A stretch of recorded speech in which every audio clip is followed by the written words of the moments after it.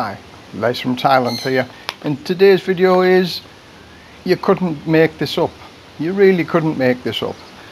Some more news coming out of Thailand on the Ministry of Silly Ideas which is going on in Thailand. Now, I don't like knocking Thailand. I've lived in Thailand now for 10 years, but sometimes things that come out, I think some people need to listen and hear what's going on in Thailand, and the Silly Ideas department have been working overtime.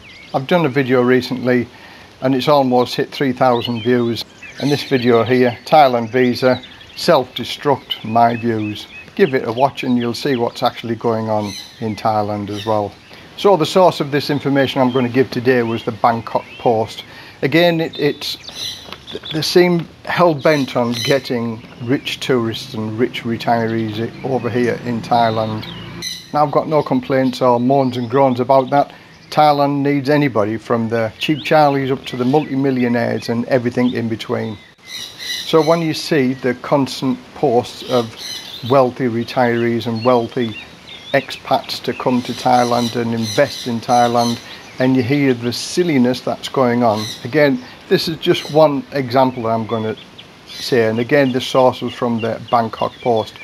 Now, they're wanting rich investors to buy properties in Thailand, and understandably the Thai authorities are scared that by inviting such wealth to come and buy properties and land in Thailand is going to outprice what the Thais can afford. Now, I agree with that, and as I say, in some ways, by the way Thailand is at present, that's never going to happen. But they also want the money to be invested, so they can't have it both ways. But here's some silly ideas that they're coming up with. Now, they want investments of properties worth over 10 million baht. And to sort of entice you to buy 10 million baht, they're going to give you some advantages with regard to visas and so.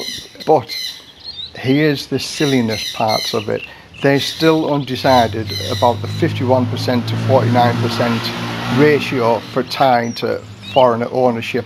At the minute, let's take an example of 100 condo units. Them 100 condo units has to belong to 51% Thai and 49% foreigners. They're still arguing over actually whether they'll allow foreigners to go over that 51% mark. And now they're on about zoning areas, so just only wealthy foreigners can buy these properties at over 10 million baht.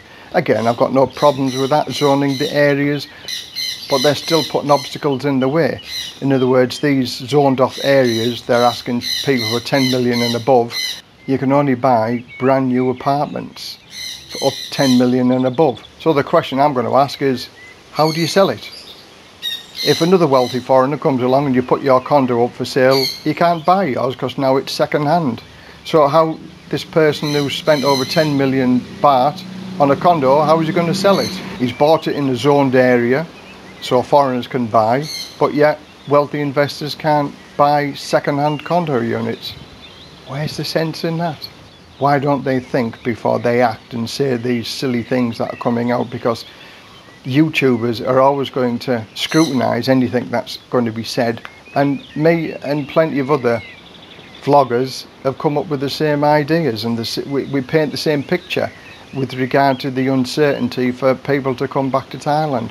There is no certainty as yet, and they've said this offer may only last for up to 5 years. So then what happens after 5 years?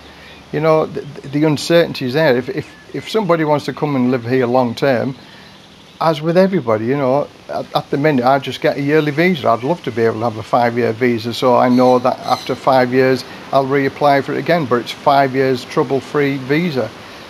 Why don't they just start at the bottom and then work their way up? I've lived here for 10 years. I've contributed to Thailand for 10 years now. I've got friends here who have 30+ million bahts worth of properties. They're no better thought of than me, who rents a property for 12,000 baht a month. I've got other friends who own 2 properties in 2 different provinces, and again, same thing. They're no better thought of than me with regard to I'm just paying the rental. I'm probably one of the cheap charlies that live here, but my money to a mom and pop shop, the 20 bahts, 40 bahts that I buy things from them, is more than welcome. Thailand welcomes the money that any tourist brings, whether they're wealthy or whether they're not wealthy, backpackers to multi-millionaires, 20 baht is still 20 baht to a Thai person. So bring out some good measures with regard to attracting everybody to Thailand, not just one group of people who are wealthy who you think they're going to be Thailand's saviour. Anybody at the minute, in my view, is Thailand's saviour. Anybody that's coming here to spend money is Thailand's saviour. So the whole world is chasing the same amount of money, the same tourists, the same wealthy people. Thailand is nowhere near the same as other countries with regard to attracting wealthy foreigners. So Thailand, start at the bottom, work your way up. Don't try to run before you can walk. So that was my little video with regard to some of the news that's going on. So let's hope for better things soon. So from Les, retired living the dream in Thailand. Till the next video, bye for now.